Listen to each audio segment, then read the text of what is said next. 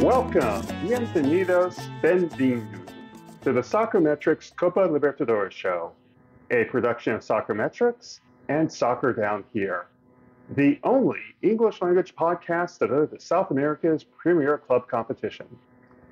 I'm your host, Howard Hamilton, the founder of Soccermetrics. Normally, I would have a segment of news items surrounding the Libertadores, but all the news surrounds the 8 knockout ties. So let's get right to it. We already know that 2 Brazilian teams and 1 Argentine team will be in the last 8. 2 other sides are guaranteed to be from neither Argentina nor Brazil. By Thursday night, we'll know the identities of all 8 quarterfinalists. Now, there are 2 things to remember. 1, it's an aggregate goal series, and away goals are not a tiebreaker. And second, if the tie is level on aggregate at the conclusion of the second leg, it will go straight into a penalty kick shootout. Now let's start by looking in the top half of the bracket. In Quadrant 1, Atletico Mineiro hosts San Lorenzo in the Mineirão. This tie is level on 1 goal apiece. Now, if you're a follower of Brazilian football, you're probably wondering why this match is being played at the Mineirão. And the reason is that Atletico's home field, Arena MRV, has been plagued with problems in the quality of the pitch since that stadium opened last year. In the most recent league match against Cuiabá on Saturday, a match in which Atletico drew 1-1. The match was plagued by massive divots that appeared on the field and turf that was slipping underneath the feet of the players. Needless to say, it was a very dangerous pitch. It was a pitch that made it difficult to play football, and it was a pitch that both teams expressed concern about headed into the Libertadores encounter. As a result, the club officials, as well as officials in Minas Gerais, agreed to move the home match from Arena MRV to Mineirão, and that decision took place on Sunday.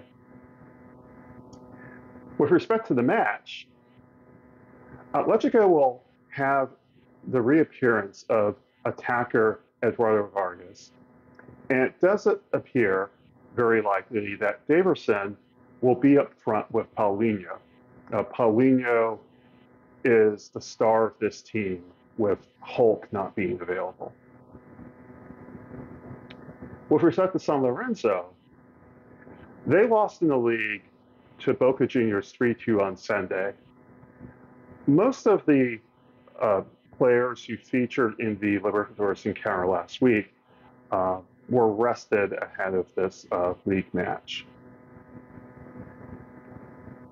But San Lorenzo manager Leandro Romagnoli will have Johan Romagna back from suspension. One big change that Romagnoli has made is that he has swapped out the starting goalkeeper and team captain Facundo Altamirano for Gaston Gomes. And this has been a result of some really poor decision-making by Altamirano in recent matches. This will be a tie in which goals will be at premium. San Lorenzo are more than likely to play for the draw, and if any team is more likely to produce a goal and eventually score one, it's likely to be Atletico. So I expect Atletico to get the goal, at least one goal that is required in order to advance to the final 8. The other tie of this quadrant sees Fluminense host Grêmio. This is a tie in which Grêmio won the first leg 2-1. Fluminense are entering this match having drawn goalless with Corinthians. That's a result that sees both teams in the relegation zone of the Brazilian Championship. Manager Mano Menezes is looking to make changes to the left flank into the midfield. In particular, the news from Brazil is that he is likely to replace Esquerdinha with Guga. Now, there are a number of changes that are enforced due to injury. Marcelo, Diogo Barbosa, and Ignacio are among the injured players for La Flu.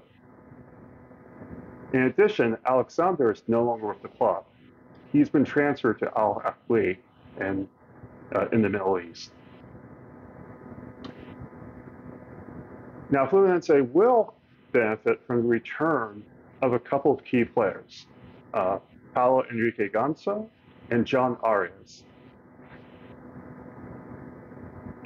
For Grêmio's part, they lost 2-0 to Bahia in the Brazilian League. And they have a number of enforced absences. Rodrigo Eli received, actually, a red card in the first leg, and he will be suspended for this match. In addition, Pepe and Duqueiroz are out due to injury. But Grêmio will have the return of Walter Kahneman, who has been a standout defender for the side for the last 7 or 8 seasons. And interestingly enough, Grêmio have never lost a Libertadores match with Kahneman in the lineup. There's some internal debate on numbers to deploy the back line, but they're more than likely to stay with the first leg setup. Now, one change that will happen in the second leg compared to the first is that Martin Braithwaite, the new arrival for Old Tricolor, is likely to start up top for the team. He played in the first match, and he did have a positive impact for Grêmio in their comeback win. This is going to be an interesting tie. Neither team is playing extremely well at the moment domestically. They're about equal in talent. And I think I would not be surprised to see Grêmio come out of this winning the tie, either on aggregate or on penalty kicks. Now moving on to quadrant 2. Junior de Barranquilla hosts Colo-Colo in Colombia. Colo-Colo won the first leg 1-0. And in their respective league competitions, Junior defeated Fortaleza 2-1, while Colo-Colo defeated Coquimbo 2-0. The first leg was characterized by tight spaces and a defensive lack of control at one moment that resulted in the lone goal of the match. Expect more of the same in the second leg. Junior only need one goal to equalize the tie and send it to penalty kicks. But Colo-Colo have proven to be one of the best defenses in the competition. It is a tie in which I expect goals to be at premium, chances to be at premium. The key player for either side will be Arturo Vidal for Colo-Colo. Vidal hasn't practiced much, but nevertheless looks likely to be in the lineup. He even had time to appear with fans who gathered outside the team hotel, and he took photographs, signed autographs, and participated in a number of Colo-Colo chants. So either way, it looks to be a very interesting match on the Atlantic shores of Colombia. The other match of the quadrant sees River Plate host Talleres de Córdoba. River Plate achieved the lone away team victory in the first leg, winning 1-0. Talleres suffered the red card expulsion to Lucas Suarez, who will be out for the second leg. And they also suffered the departure of arguably their best player, Ramon Sosa, who was transferred to Nottingham Forest in the English Premier League. Now, they are likely to see the return of Ruben Bopta, who returned to training over the weekend, and Matias Esquira. Now, over the weekend, Talleres, playing an alternate lineup, came back from a goal down to beat Independiente Rivadavia 2-1. Now, for River Plate, Marcelo Gallardo, who recently returned to replace Martin Di Michelis, rested a number of players over the weekend in their league match against Gimnasia de la Plata, a match that River drew 1-1. He'll have Miguel Borja and Facundo Colidia back from injury. Another important addition for River is the addition of Marcos Acuna, the World Cup winner and current defender at Sevilla. He won't be available for this time, but if River advances to later stages of the competition, Acuna should be available for the Nightmares. This is a tie that is still open, and Talleres are definitely a side that's capable of surprising. They're sixth in the championship. They're sixth in the Argentine league competition currently. They're actually the better side on form, despite their reverse in Cordoba. Nevertheless, River Plate are the side with more talent, and the one Argentine side that is most capable of challenging the Brazilian teams for a Libertadores title. And now let's look at the bottom half of the bracket. Quadrant 3 sees Sao Paulo host Nacional. This is a tie that is level on aggregate, 0-0. Nacional drew 3-3 in the league to River Plate, the Uruguay version of River Plate, on Sunday, while Sao Paulo lost 2-1 to Palmeiras over the weekend in the Brasileirão. Sao Paulo will suffer the losses of Ferreira due to a quadriceps injury, and he'll be out for at least 8 weeks. So assuming that Sao Paulo get far enough in the competition, he may not even be available until the semifinal round. And Patrick, who went up for a contested header and landed on his head, a really scary head injury, but he appears to be conscious and out of significant danger. And the loss of Moreira. Now, the key player for Sao Paulo will be Luciano. Luciano, who is in his early 30s, is a striker who has shown up for O Tricolor in elimination matches and finals. Since 2020, when he joined the club, he has appeared in 50 elimination matches or finals for the team and scored 19 goals. And these are important goals too, goals that either put his team into the lead, tie the match, or score or open the scoring. So he will be an important player for Nacional to look out for. Now, the big off-field controversy, is the issue of ticket sales. 3,000 tickets have been made available to Nacional fans, as is customary in Libertadores competitions. As is also customary, ticket sales are the exclusive responsibility of the host club. But in the case of Sao Paulo Football Club, there are no means to buy tickets online. So the only recourse that Nacional fans have is to travel to Brazil and buy tickets in person on the day of the match.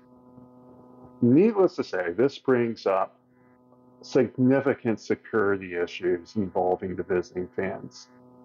And it's one in which, it's one that doesn't have an obvious solution. The obvious solution is to update the technology on the Sao Paulo website, but that doesn't seem to be one that can be rectified in 48 to 72 hours. So that's going to be an interesting off-field event it'll be interesting to see what happens. It's also interesting to see how CONMEBOL will respond to that. The other match in the quadrant sees Palmeiras host Botafogo in an all-Brazilian tie. Botafogo lead the series 2-1. And in their respective league matches, Palmeiras defeated Sao Paulo 2-1, while Botafogo routed Flamengo 4-1. Now, the big question is, can Palmeiras transform their advantage in possession into scoring chances? Their league match against Sao Paulo demonstrated the benefits of being able to convert possession into chances. Can they do that against the Botafogo side, who is currently playing their best football of the season? O Fogão only need a draw to advance to the last day of the competition, while Palmeiras need a 1-0 victory to send the tie to penalty kicks and a 2-goal victory to advance outright. And finally, we look at quadrant 4. And this is a quadrant in which both ties will be played in La Paz, Bolivia, on separate days. The first tie sees Club Bolivar host Flamengo. Flamengo are coming into the match in La Paz with a 2-0 lead. Now, this is a scoreline that is not the best scoreline for Bolivar, but one that leaves them optimistic about a turnaround. In an interview with local press, Flavio Rovato, the manager of Bolivar, said, "The late goal hurts a lot, but they still feel very much alive in this tie." And they are. They are a very different side at home versus away, which isn't too surprising when you play at 3,600 meters. Now, their task will be not necessarily made easier, but Flamengo are entering this tie hobbled to a significant extent. They have injuries to at least 6 players, and at least 3 of them are out of this second leg. Pedro, Gabriel Barbosa, and Gerson are out. De Arrascaeta could be out due to an adductor issue. De La Cruz and Luis Araujo picked up injuries in recent matches. And this is a string of injuries that's led Flamengo manager Chiche to complain about the workload that his team is under. And this is a really common refrain among the giant Brazilian teams. They may have very large lineups, but they also play important matches every 72 hours. And they also play a significant number of Clásico matches in which there's a lot of pressure to play as close to their first choice lineup as possible. Fans demand it, the directors demand it, the press almost certainly demand it. In the most recent match, they had a Clásico over the weekend, and they lost that match 4-1. Tiche will have Bruno Henrique back, he was suspended in the first leg. But those injuries and the workload are going to weigh heavily on Flamengo. Can they find a goal to make Bolivar's task a lot more difficult? It's very possible. They definitely have the talent. But Bolivar have a talented side as well. They have an experienced side, and they also have the benefit of altitude. So it would not be surprising to see this match either go to penalty kicks or be decided in normal time by Bolivar. The last match of this quadrant, and the last match of the round of 16, sees the strongest host, Peñarol. Peñarol are entering this match in La Paz with a much more significant advantage. They won their first leg in Montevideo 4-0. Over the weekend, they drew goalless to Cerro Largo on Saturday. They left Montevideo on Sunday, arrived in La Paz on Sunday afternoon to acclimatize, and they had the first training on Monday. Peñarol will have a number of players out, such as Ignacio Sosa, Matteo Spadi, and Nicolas Rossi. But they're likely to play the same lineup from the first leg.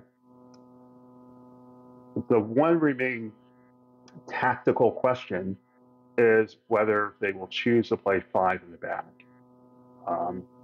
With 4 goals, they have a significant margin of error to work from. They can afford to concede a goal or 2. Conceding 3 would be a problem, and I think that would ratchet up the pressure for the Uruguayan side. But this is a team that I've considered to be the best team among the second place teams in the group stage. With respect to the strongest, they lost in the league 2-0 at Real Tomayapo. An interesting thing is that Ismael Rescalvo, who is the manager of strongest, took leave before the first leg and returned to Spain to accompany the birth of his first daughter.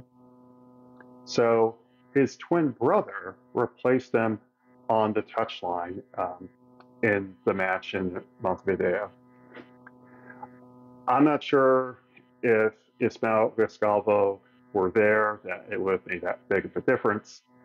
But nevertheless, he's back in the dugout to manage the strongest in La Paz. Now, there is precedent for strongest achieving a 4-0 victory at home. They defeated Huachipato 4-0 at home in the group stage.